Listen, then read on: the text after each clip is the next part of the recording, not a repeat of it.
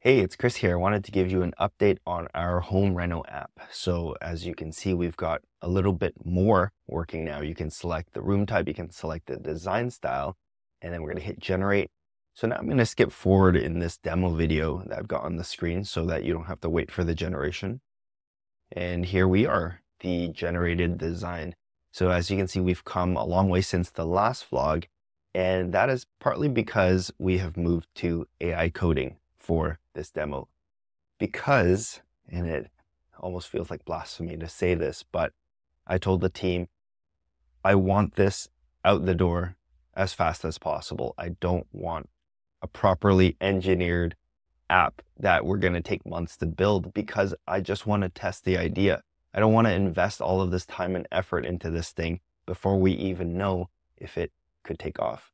So before we talk about AI coding, let me mention one thing, and it's that ChatGPT had this update, I think a week ago, where it can now do those renovation style transformations right inside ChatGPT. And I wish that this had come out a month earlier because it would have saved us so much time. But at this point, I don't think it's worth for us to change from using the replicate model that we're using right now, at least at this point, in the pursuit of trying to release this as quick as possible and just get our foot out the door.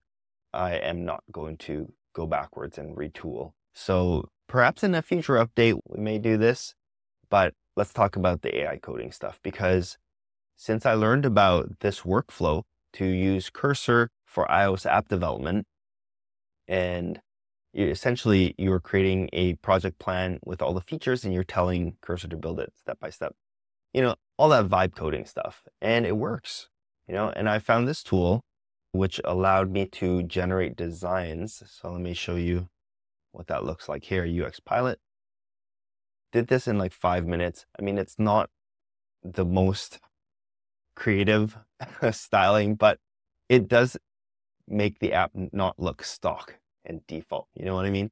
So this took maybe about 5 minutes of generation to do, and I was able to build a demo from Cursor incorporating these designs this took about 2 days. And it's an app that you can choose a photo and remove the background, and then you can download it. So this was for a keyword called remove BG.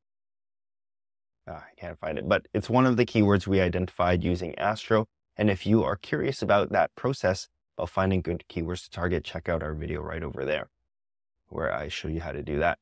But coming back to the whole AI coding thing, there's definitely pros and cons that I've discovered. It's not a perfect process, but the ability to just quickly test out ideas, I think, is gold.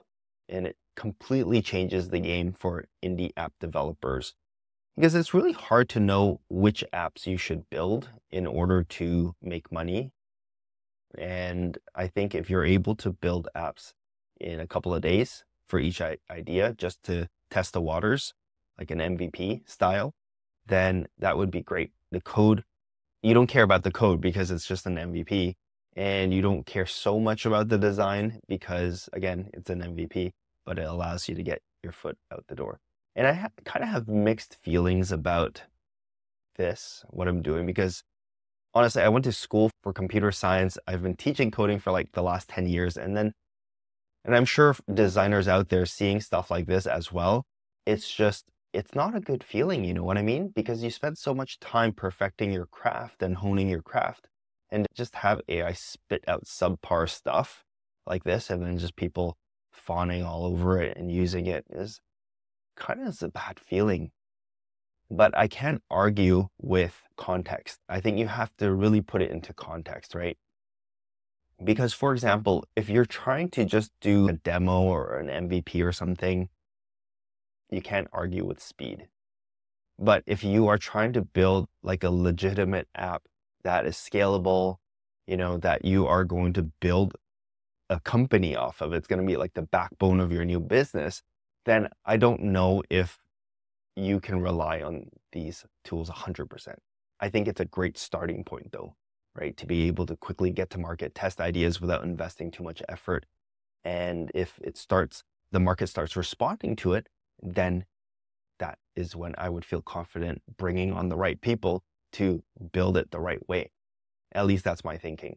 So yeah, in discovering this workflow and this process, I am actually very optimistic about this journey, about being able to eventually get to that profitable stage just by continually testing out these different keywords and ideas and seeing which one sticks, and then reinvesting effort and time into the one that gains traction.